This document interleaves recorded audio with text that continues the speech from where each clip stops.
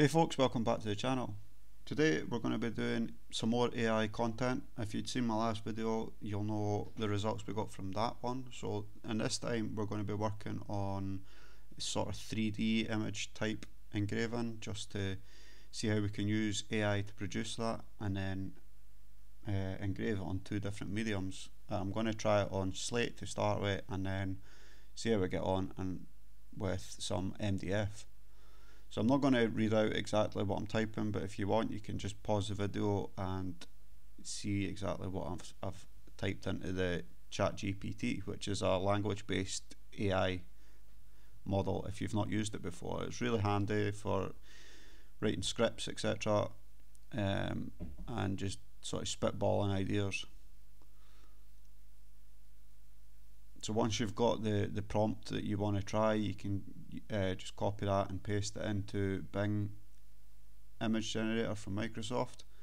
It's an awesome piece of kit. It's the same one as I used in the last one. You can see here that my prompt is a little bit too long, so I had to rewrite it. Again, once it generates, you can pause it to reread what it said.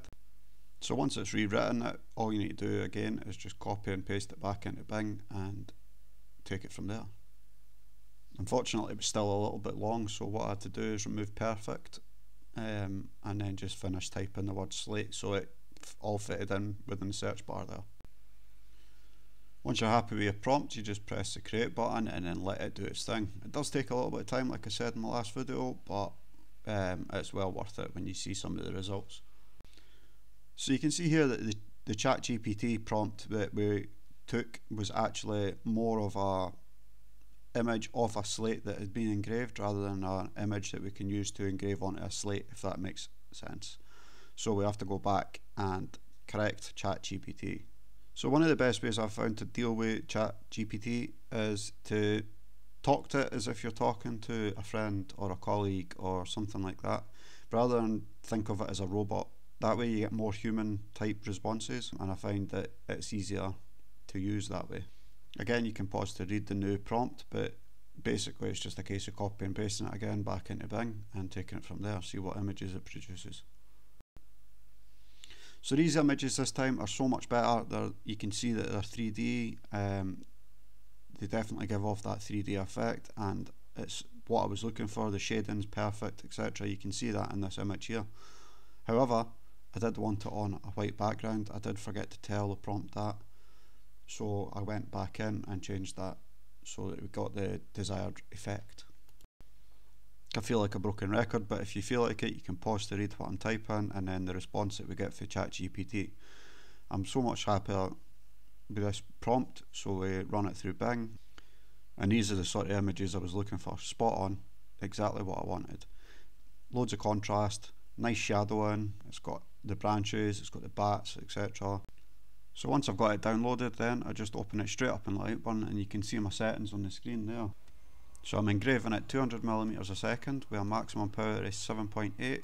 It's just above the on point for this laser, and then a minimum power of 1, which is basically off. I wanted to do it really low, so I got all the details and stuff, and the shading came through nicely.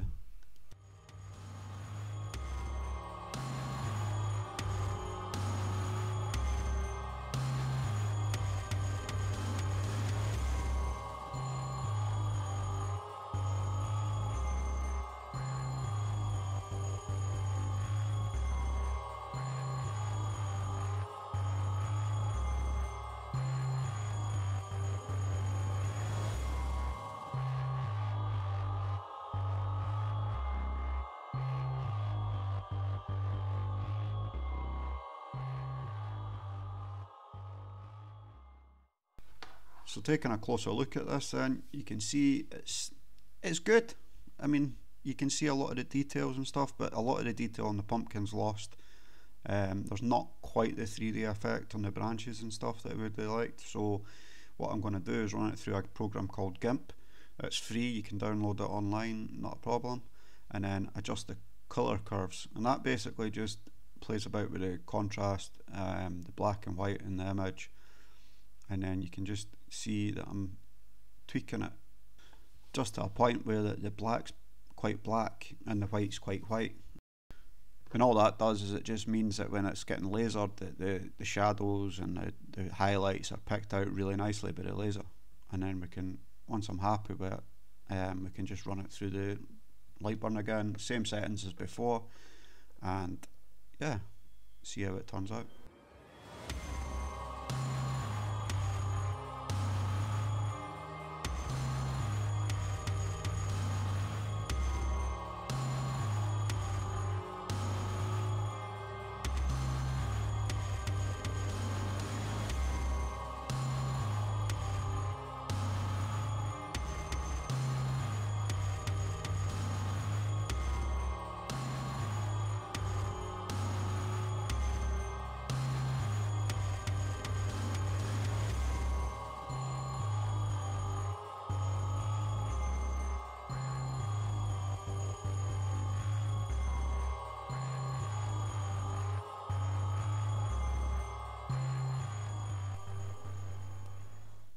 So now that that's done, we can see the comparison between the two. This is the first one, and here's the one that we've adjusted the colour curves on.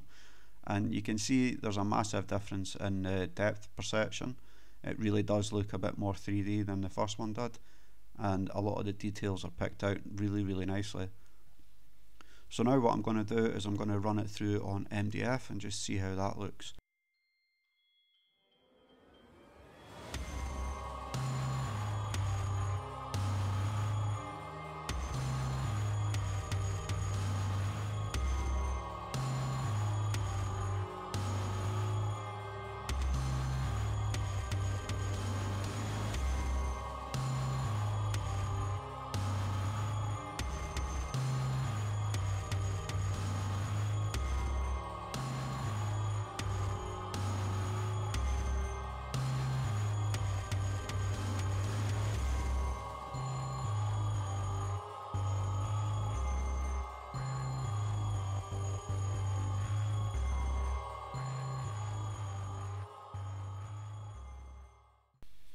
So now that's them both done, let's have a wee look see. The only difference with the MDF one is that I gave it a quick light sand just to pick out some of the highlights and remove some of the smoke marks.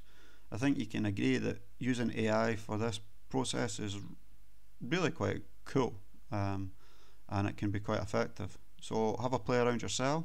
If you've liked this video, as always, please hit that thumbs up button and maybe consider subscribing as well, because it really helps out the channel. Thanks again guys, see you later.